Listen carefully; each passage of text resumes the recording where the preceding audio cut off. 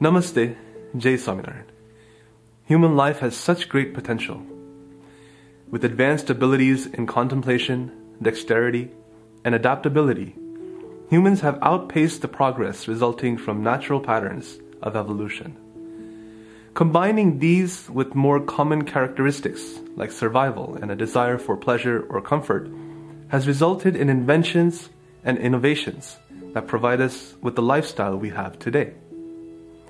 But humans are also unique because for as long as we can track, humans have sought discovery.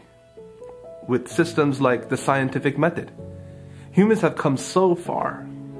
And although our knowledge and understanding of the physical universe continually grows at an exponential rate from a data standpoint, every breakthrough often sheds light on how little we actually know, and correspondingly, how much we may never know.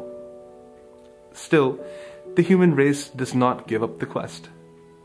Similarly, despite overwhelming challenges and distractions, humans have endeavored to discover broader, universal truths regarding the self, purpose, and the underlying nature of the physical universe we inhabit.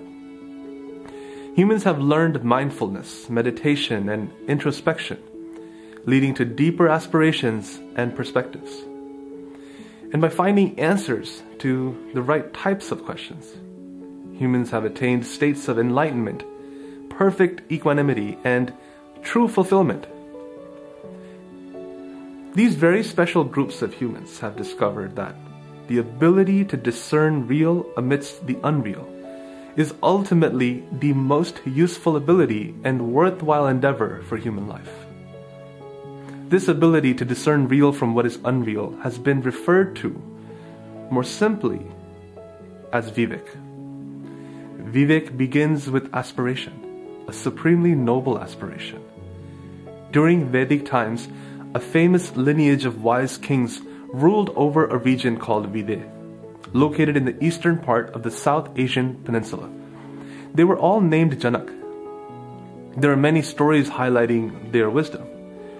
One such King Janak was known to hold assemblies of scholars to discuss spiritual topics quite often. Although he had many worldly responsibilities to uphold as a ruler of people, his desire for spiritual wisdom never subsided. Once, at the end of a long day, during which he had eaten well, Janak fell asleep. In the middle of the night, he woke up suddenly to the sounds of horns and drums. His kingdom was under siege from a ruthless enemy. Janak quickly got himself battle ready and found himself at the head of his army, trying to defend itself against a vastly superior enemy. Janak was routed and forced to surrender his entire kingdom in order to protect the lives of his people. The new ruler exiled Janak. Janak left the comfort of servants, of palace, and the love of his family. Janak had nothing except for tattered rags covering his injured body. Still, hurting from the humiliation of defeat, the loss of everything he had known to be his, and now, a sensation that was completely new to him, ravaging hunger, bordering on starvation. Janak found himself begging for food from anyone he came across.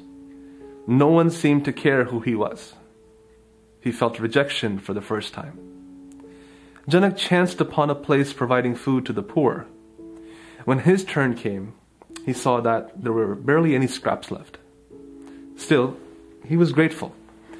But just as soon as he received precious food, it was knocked out of his hands and into a small hole, forever lost. At that moment, the disappointment was so intense that Janak shot up in his bed.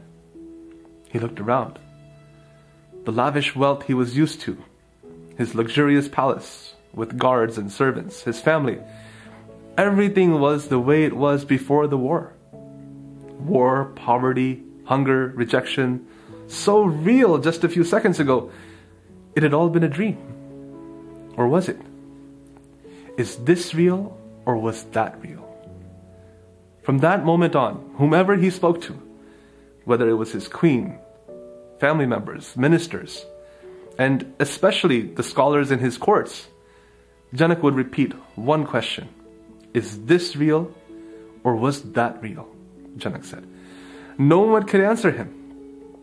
And Janak refused to put the question aside. He recognized the profound nature of this experience. He had to have an answer to his question. He would not forget this and move on to life as usual. Eventually, a young boy named Ashtavakra, brilliant though physically deformed, offered to answer Janak's inquiry.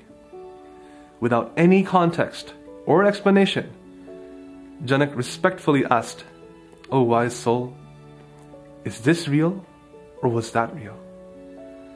Ashtavakra smiled at Janak and said, "If this is real, then that was real. If that was real, then this is real. If this is false, then that was false. But you should know, Janak, if that was false, then this is false as well." Janak was impressed with the sagely answer. Ashtavakra needed no context. He knew exactly what Janak was asking. Janak knew he had found the right person to answer this question, and maybe many more in the future. Still, Janak didn't fully understand. He looked at this child, his guru now, as if asking for an explanation. Ashtavakra said, "Janak, look around. You are surrounded by wealth, luxury, comfort, adulation, respect. Did any of these exist in your dreams?" Janak answered, "No, Guruji." Ashtavakra continued, "In your dream, you experienced defeat, humiliation, hunger, loneliness, depression. Are any of those currently present?" Janak answered, "No, Guruji, they weren't. They aren't." Ashtavakra said, "Janak, none of those objects or feelings, whether they be in your dream state or wakened state, are real. One set vanishes when your eyes open, the other set vanishes when your eyes close." Janak was saddened to hear this. If it is all false, am I to believe that nothing is real?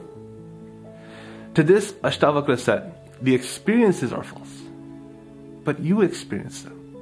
In your dreams then, an awakened state now. You are the common, unchanging element, the conscious entity, the Atma. You are real, not this body of yours or even your mind. They were both in completely different conditions. You on a level deeper than the physical and subtle bodies." This was a profound moment for Janak, helping him detach himself from the unreal. He was inspired to want to know the self, his true form, and the divine entity even further within. This moment was a reward Janak had earned. He had accepted the awkwardness that came from his inquiry. He did not allow himself to forget the bad dream simply because it was uncomfortable. He refused this false credo that ignorance is bliss. Janak aspired for truth. This moment gave him faith that he was on his way to finding it. May we all have such a noble aspiration in this precious life, to understand the true nature of the self, the world we inhabit, and the divine entity that pervades all. And so that we can remain more attentive to this aspiration, may we cultivate a perspective that is shielded from distractions. That will be the topic of our next video. Until then, Namaste, Jai Swaminarayan.